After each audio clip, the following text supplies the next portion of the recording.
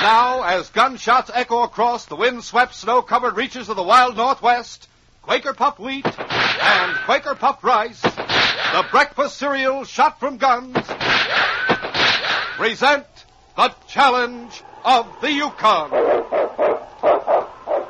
It's Yukon King, swiftest and strongest lead dog of the Northwest, blazing the trail for Sergeant Preston of the Northwest Mounted Police in his relentless pursuit of lawbreakers. On, King! On, you huskies! Gold discovered in the Yukon. A stampede to the Klondike in the wild race for riches. Back to the days of the gold rush. With Quaker Puffed Wheat and Quaker Puffed Rice, bringing you the adventures of Sergeant Preston and his wonder dog Yukon King as they meet the challenge of the Yukon.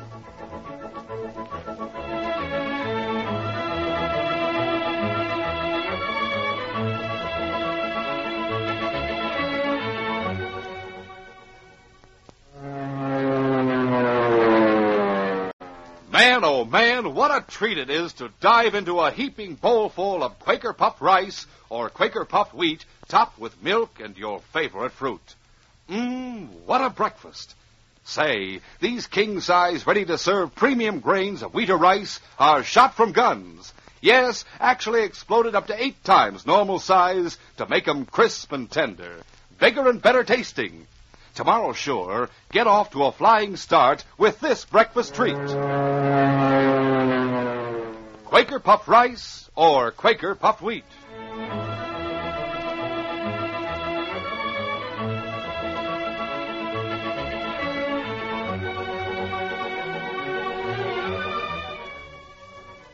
Old Ned Howe lived on the outskirts of Whitehorse with his 9-year-old grandson, Timmy. Ned had worked one of the first small claims in that section, and though he hadn't struck it rich like others around him, he was said to have a tidy sum stowed away, to which by frugal living he added to from time to time. In his gruff way, he loved his grandson, Timmy, and made it a point to take the boy uptown when the boats came in, knowing the pleasure and excitement Timmy got from the event. Well, there she is, Timmy, all set to leave on the last trip of the season. Golly, it's a big boat. I wish we could ride on it someday. Someday we will, Timmy. Gosh, Grandpa, maybe someday I'll be a boat captain, like the man up there on the front of the boat. You change your mind oftener than your grandma used to, Timmy. Last time I heard you were going to be a Mountie like Sergeant Preston. Before that, you said you might like to be a trapper like Bill Kemper. Now you want to be a riverboat captain. Well, maybe if I had a dog, I would decide to be a Mountie after all. Dogs cost money, Jimmy. And it'll take a heap of it to buy a dog like Sergeant Preston's got. Yes, sir. Oh, but I could start with just a little dog, Grandpa. Well, maybe someday a little dog will follow you home, Jimmy. Then it won't cost anything to own him. And that wind is cutting right through me, Jimmy. I'm going to the store. Meet me there later, as soon as the boat leaves. All right, Grandpa. Be sure you come right over there to the store. I don't want to have to come looking for you. All right, sir. I'll come right there as soon as the boat leaves, honest. I'll see you in a little while, then. Keep out of trouble. So long. Leaving Timmy at the boat landing, old Ned went to the trading post to get a few supplies.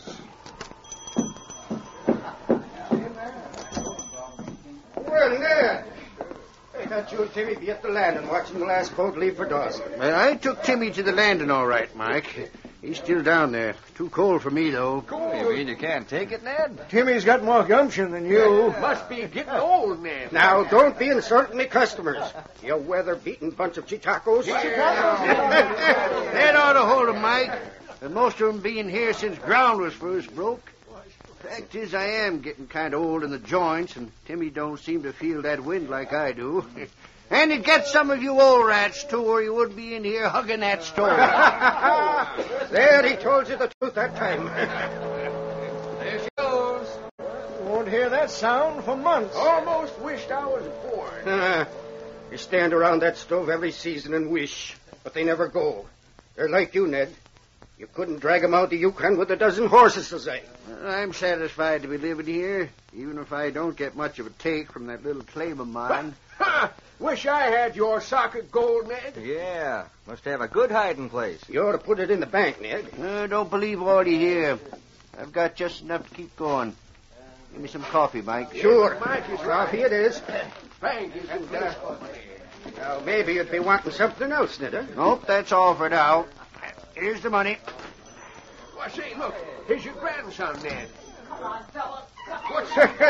Look, Timmy's dragging a small dog on a rope. Hey, Grandpa, look. I'm looking. He ran off the boat just as it was leaving. He ran right up to me and licked my hand, and he sort of, followed me all the way over here. May I keep him, Grandpa? May I please? Followed him, he says. And him dragging the mutt along with a 5-foot rope. Followed him. That's one for the books, as I. It's supposed to be a dog. Looks like a dirty mop. Sure picked up a mongrel. Well, he's a nice dog, and I like him, so there. And he wags his tail when I call him Rags. See? Rags? That's sure a name that fits him, kid. He looks like a roll of dirty rags at that. That's not so at all. Please, Grandpa. May I take him home? May I, Grandpa? Timmy, he sure isn't much of a dog like they say. If he was a real husky, for instance, that we could keep outside, but that mongrel. No, Sonny, you better leave him go. I wouldn't have him around under our feet. Oh, Grandpa, Rags won't get in the way, will you, Rags? I said no, Timmy, and that settles it. Untie that rope and let him go. Oh, he likes me a lot. Look at him licking my hand. No, Ned. Why not let the boy take the dog home? Sure, it isn't big enough to be in the way. Sure, take him home. Maybe you can get a sled and train him to pull it. That mongrel's just about your speed, huh? Well, listen, mister. What I do is none of your business. Oh, you seem to be old man mad, Rusty. Better watch out. He'll sing that dog on you. Don't pay any attention to him. Well, here comes Sergeant Preston. Better watch that dog you got, Timmy. King might eat him alive. What's that, Mike? You mean King might harm that little dog of Timmy's? You're wrong. Look there. You like him, King? Golly, they're friends already. My dog likes King a lot. He's a nice little dog, Timmy. I'm sure he doesn't need all that heavy rope on him, does he? Timmy found the dog on the landing. That rope is how he got the dog to sort of follow him. You don't look any too pleased with Timmy's dog, Ned. 'Tisn't his dog, Sergeant. I told Timmy he couldn't have it. I couldn't stand that mongrel around the cabin, no, sir. Oh, golly, Grandpa. A dog of his own to look after is a good thing for a little boy to have, Ned. He'd be good company for Timmy. Sure he would. 'Tis the truth the sergeant's speaking, Ned. Well, Oh, gosh, Grandpa. Are you going to say I could keep him? Are you, please? All right. You can bring him home. That's the way it's all. But mind you, Timmy, the first time he gets in my way, out he goes. Understand? Oh, golly, yes. I'll take good care of Rags, honest. Yeah. Come on, Timmy. Let's get going. So long. Bye, Ned. Come on, Rags. King's saying goodbye to Rags, Sergeant. I'll bring Rags over to see King at your cabin sometime. May I? Of course, Timmy. Anytime you like. Goodbye. Goodbye. Come along, Sonny. Goodbye. Come on, Rags. Man alive, what a mangy-looking mongrel. I wouldn't let a kid of mine on it. No, I don't believe you would. Sure, and it did me heart good to watch Timmy with that little dog. Ragged-looking though he is. Maybe Timmy sees more in that dog than we do, Mike. I'll take my supplies now. Are they ready? Right there on the counter in that bag. Good. I'll see you again, Mike. So long. Come on, King. So long. Every day for the next week, Timmy left the cabin with Rags at his heels and walked the short distance to Sergeant Preston's cabin for a visit. Sergeant Preston was amused at the way King, in big dog fashion, seemed to tolerate the shaggy little dogs that barked and nipped at him in a playful way.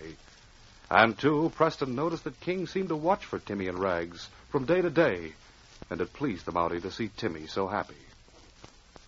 One evening in the cafe, two of the men who had been in the store the day Timmy found Rags were sitting at a corner table talking. You know, Rusty, I'm getting fed up with this town. Wish we'd gone on to Selkirk or Dawson City. Well, we could still go if we had the dough to buy a dog team. Yeah. We couldn't buy one dog between us. Speaking of dogs reminds me of something, Ray. Yeah? What? Remember the kid that come into the store with that mongrel a little over a week ago? Yeah, I remember. What about it? I was just thinking. The men in the store were kidding the old man about the sock of money he had hid away. Mm-hmm. Think he really has any money hid away? They seem to have reason to think so. What's on your mind, Rusty? Well, he lives alone with that kid on the edge of town. Doesn't have any dogs. That is, except that Mongrel they took home. He still hasn't any dog, I'd say. Yeah, that's right. You know, a couple of guys might be able to make that old coot tell where he has that money of his hidden. Must be around the cabin someplace. Yeah. A couple of fellas might do that, like you say. Snowing outside, too, so there wouldn't be any tracks left to show where they went by the time someone found the old man and the kid next day. I like your ideas, Rusty. Well, what about it, Ray? Want to make a try at it? Count me in. Let's go while the idea's still warm. Sure, why not? It's going to be easy, and nobody will get wise if we did it. We'll use handkerchiefs to cover part of our faces. Let's go. Later that evening, old Ned and Timmy had finished supper and were preparing to go to bed. The cold wind howled outside the small cabin, and the little dog Rags, leaving the corner near Timmy's bunk, walked over and started to lie down in front of the fireplace. Here, you. Get away from there. Get. Rags is cold, Grandpa. Won't you let him sleep in front of the fire? Nope, can't stand to have him lying there in the way. Get him back into his corner, or I'll put him outside, so help me. Well, all right. Come on, Rags. Dear boy. I'll carry you over to the corner. Now, see here, Timmy, don't be picking that dog up like that. Like as not, he's got fleas. Oh, no, Grandpa. See how clean he is? I washed him over at Sergeant Preston's cabin just the other day. There you are, Rags.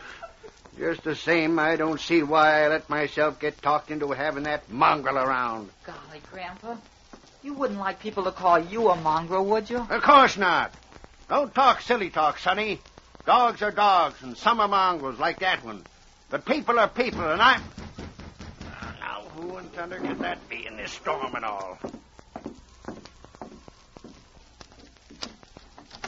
One side, Grandpa. Now, see here. Get out of the way. Grandpa, they have their faces covered like robbers. Shut up, kid. Oh. Hey, come here, you. I'll fix you. Don't you hurt, Rag. Get outside, you mongrel. Now, old-timer, we come here for that sock of money you got hid away. Speak up. I'll use this gun on the kid first, then on you.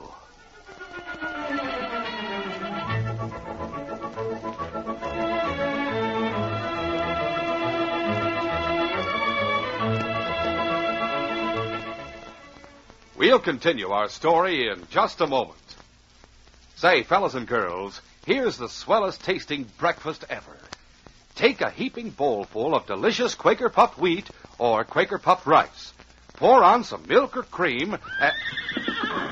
Good heavens, look what's loose in here. It's a horse. Hey, you, whoa there. Whoa, boy, whoa.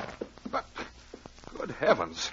If that horse could only talk, I'd ask him a thing or two. Well, go ahead. Imagine a horse coming in...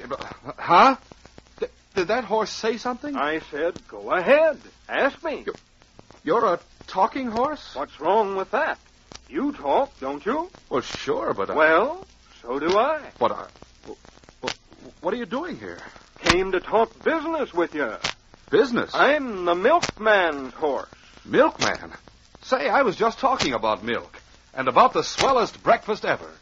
Of course, being a horse, you wouldn't know about that. I wouldn't, huh? Say... Look, you take a bowl, then you fill it up with tasty Quaker puffed wheat or Quaker puffed rice. In case you don't know it, Quaker puffed wheat and rice are the ready-to-serve breakfast cereal shot from guns. Everyone knows that. Then you pour on some... Milk. Gee, you're a smart horse, all right. Suppose you know that these king-size grains are exploded up to 8 times normal size. Sure. That's what makes them crisp and tender. And did you know they furnish extra food values of restored natural grain amounts of vitamin B1, niacin, and iron? Bet your life. They're good for you. Say, like I said, you're one smart horse. Maybe we ought to go into business together. That, sir, is precisely why I'm here. Now you're really talking. I'll see you later. But first, fellas and girls, it isn't every day you meet up with a talking horse. But you can meet up with the swellest tasting breakfast tomorrow or any day. That breakfast is wheat or rice shot from guns. Delicious with milk or cream and fruit. Ask Mom to get both kinds. That's Quaker puffed wheat and Quaker puffed rice. Shot from guns.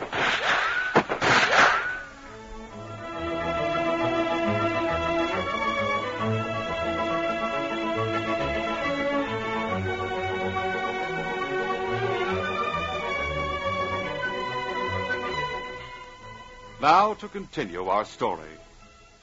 After throwing the little dog Rags out into the storm, the man Rusty closed the door of the cabin. Then, drawing a gun, he threatened Timmy and old Ned in an effort to find out where Ned's money was hidden. For a moment, both Timmy and old Ned stood speechless, their eyes glued to the gun that was pointed at them. Come on, I said, speak up. Where's the money you got hidden away in this cabin? You made a mistake, mister. My claim's a poor So one. you want to stall, huh? Grab that kid, Ray, and show the old man we mean business. Sure.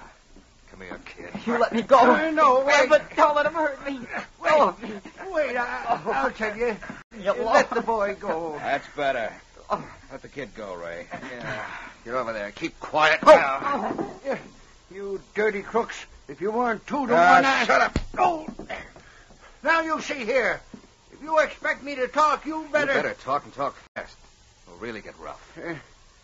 It's over in that bunk. Under the mattress. Go see if he's telling the truth, Ray. All right. You better be. Find anything? Yeah. Small sack. I'll look in it. Yeah, that's it, all right. By golly, the old coot did have a sock put away at that. That's all my savings. I should have put it in the bank. I bet you when we tell Sergeant Preston, he'll find you and get that money back. We'll be a long way from here when somebody finds you. Bring some cord, Ray, and tie them up in the bunks. Yeah, I'll get some rawhide I saw hanging on the wall over here. All right, go. Tie the old man first. He'll come by here for a day or two, I bet. Hurry up, we haven't got all night. Yeah, that'll hold him. Get over on your bunk, Gramps. Go on. Go in. Get in there now. Tie his feet now. I'm going to run and get Sergeant Preston. Come back here, you. Get away from that door. Let me go. Let me go. Let me tie the kid up. Put him on the other bunk and clear out of here. We ought to throw him out in the storm like we did that Mongrel. No, it's too close a time for that. There. Carry him over now. Oh, put me down. Oh, There. oh. The cords are tight. You'll get used to it. I know who you are, too. You were in the store the day I found Rags. I heard you talking then. I'll tell Sergeant Preston when he comes. Hey, Ray, did you hear that? The kid's smart enough to recognize our voices. I'd place you two now. What are we going to do, shoot him? No, I got a better idea. Nobody'll suspect anything if this cabin should burn down and they don't get out. No, no, you wouldn't do that. Grandpa, don't let him do that. It'll teach you both a lesson. Bring the lamp with you to the door, Ray. When we go out, we'll pitch it over into the far corner. They can watch the fire crawl up on them then. Get the lamp and let's go. That's a good idea, Rusty. By the time anyone finds them, the fire would have covered up the fact they were tied up. Yeah, folks will think they were sleeping or something and just couldn't get out, that's all. Get the lamp, Ray. All right. And the bottom of the lamp is glass. Break easy, you spill the oil. Here it is, Rusty. Now, wait a minute. Take the money and welcome, but let us go. We won't say a word to anybody about it. That's a promise. They can't burn us up, Grandpa. Don't let them. Don't listen to them, Rusty. They'd yell their heads off first chance they got. No, we wouldn't, would we, Timmy? You can take my word for it. We won't tell anybody like Grandpa says. Please let us go. Please. Well, maybe... Don't be a fool, Rusty. Feel like you planned. You better do it soon, or somebody might happen to come along this way. Yeah, I guess you're right at that. Give me the lamp. Hey, Now let's get to the door. You'll be sorry, you murderers. Open the door, Ray, then I'll toss this lamp into the far corner like I said. Those tools sure have a warm time of it for a while. Meantime, Sergeant Preston was in his cabin with King when they heard a noise at the door above the whining of the wind. Sounds like a dog outside, King. Let's go see. Why, it's Timmy's little dog, Rags.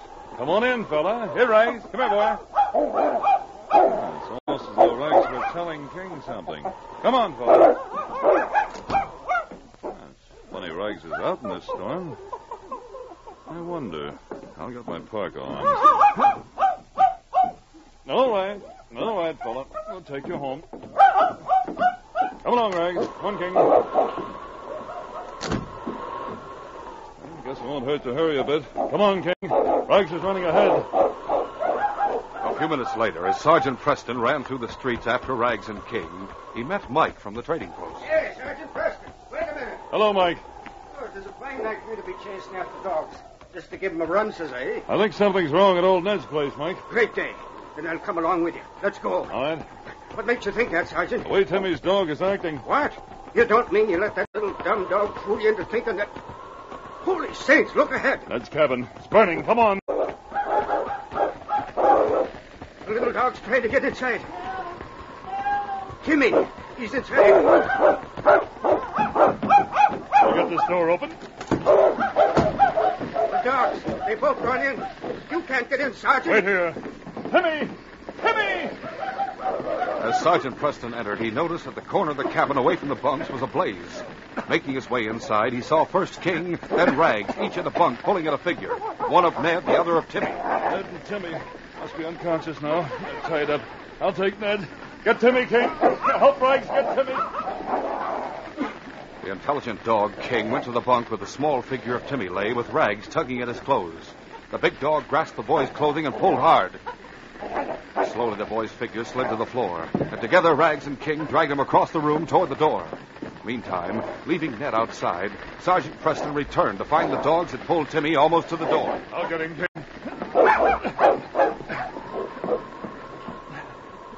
Glory be! You got both of them out.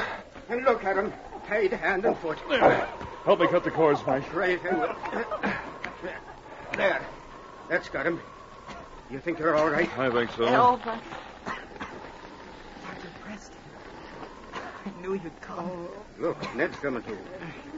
Jimmy, lad. You're both all right, Ned. Take it easy. Thank goodness. Rags. It's Rags. That it is. The crook, Sergeant.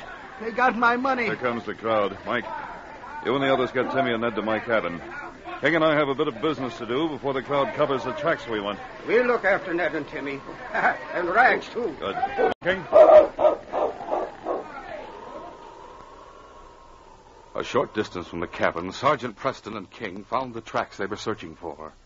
Preston knew the men couldn't have gone far, and he and King followed the tracks up the trail away from town for a short distance. Then they approached a deserted cabin alongside the trail. Inside the cabin, Rusty and Ray sat near a newly started fire talking. The burning cabin won't attract attention till it's gone beyond control. Nobody will suspect anything. And in a short time, the falling snow will cover our tracks. Yeah. I still don't like being this close to town. I'd like more than 3 miles between us and that mountain. Don't be a fool. How's he to know we had anything to do with the cabin fire? Well, I guess you're right, Rusty. After all, we can be comfortable here till the storm lets up. And then we'll buy a dog team and head for Selkirk. That's right, Ray. The gold in the sack on the table there come in mighty handy. I guess I'll turn in. Hold, either of you. The Mountie. Got him down, Ray. Oh, you don't? No, I'm hit. As Preston fired at Rusty, Ray drew his gun and aimed it at the Mountie. But he failed to see the great dog King streak past his master and with a growl leap through the air. The impact knocked Ray off balance. His shot went wild. Moving swiftly, Sergeant Preston went toward Ray with his gun ready, as the big dog stood snarling before the thoroughly frightened man. That dog, don't let him attack me. He won't attack unless you make a wrong move. Easy, King. Easy, boy. You haven't anything on us, Monty? No. Maybe this bag of gold will be good evidence. That's our gold. Stop lying. I'm taking both of you back to my cabin. There you'll find someone to testify against you. I'll put your things on and get going. Later that night, Sergeant Preston and King arrived at their cabin with the two crooks and found Mike and other townsmen waiting with Ned and Jimmy. All right, get in there. Well, here he is. And he's got both the heathens, too. Those are the 2 men who tied us up and stole Grandpa's gold and set fire to the cabin. They threw Rags out in the storm, too. Yep, what Timmy says is true. Good thing they did throw Rags out. That was their big mistake. You mean that runty little mongrel is to blame for you getting us? Rags isn't a runny little mongrel. He's a hero, isn't he, Sergeant Preston? He certainly is, Timmy. Rags came to my cabin here and carried on so that I decided to investigate. Sure, and if the sergeant hadn't, you both would have burned up, that you would. Certainly would have burned up. And with my own eyes, I saw that little mite of a dog rush in the burning cabin with King and do his best to pull Timmy out. It was King that did most of the pulling, but Rags did his best. And to think I didn't want Timmy to have him. Here, Rags. Here, boy. Rags, I'm sorry. And you'll always live with us as long as you want to. Oh, golly. I'm so glad my dog isn't going to be called a mongrel anymore. Sure, and I'll paste the first one that says it, that I will. If it hadn't have been for that crazy mongrel... Hey, get away from me, you hear? Look at that now. I don't have to stick up for him. He's a spunky little fella. It is like some people. You can't tell by the size or appearance what kind of a heart they've got inside, says I. That's right, Mike. King and I both think Rags is really great, don't we, King? King, you got back my money and caught those thieving killers. You and Timmy really owe your lives to little Rags. But I can say that, thanks to King, these two will go to jail for robbery and attempted murder, and the case is closed.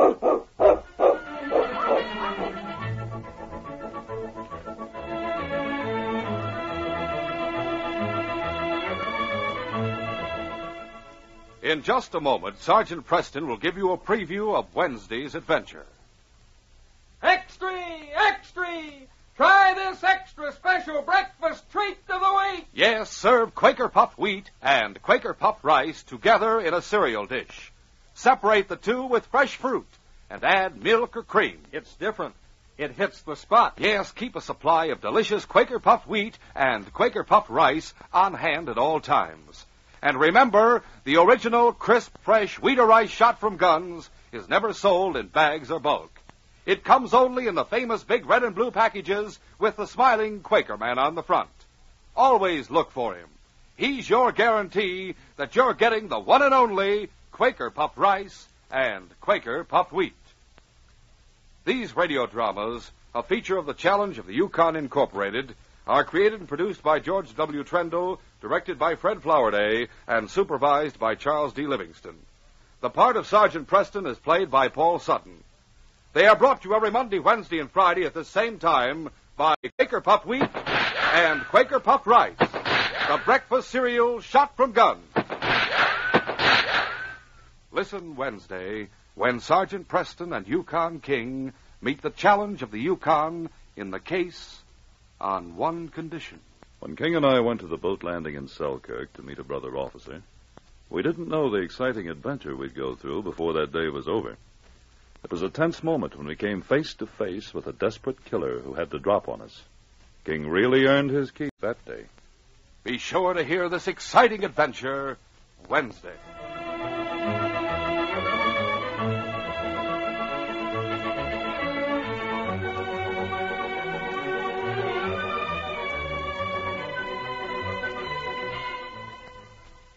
For a delicious hot breakfast, eat Quaker Oats. The giant of the cereals is Quaker Oats. Yes, the giant of the cereals is Quaker Oats. Delicious, nutritious, makes you feel ambitious. The giant of the cereals is Quaker Oats. Say, boys and girls, do you want to be a star someday in sports and activities? Then start on good Quaker Oats breakfast tomorrow. 'Cause nourishing oatmeal gives you more growth and endurance than any other whole grain cereal.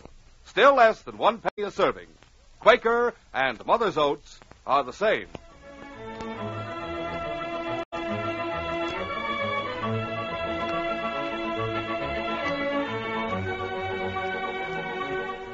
This is J. Michael wishing you goodbye, good luck, and good health from Quaker Puffed wheat and Quaker Puffed rice. So long. This is ABC, the American Broadcasting Company.